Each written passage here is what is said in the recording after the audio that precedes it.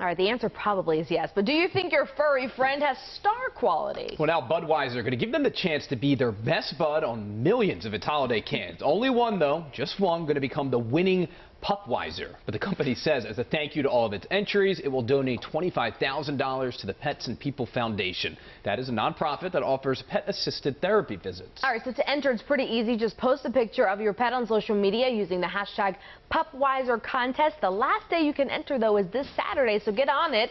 The winner will be announced May 14th.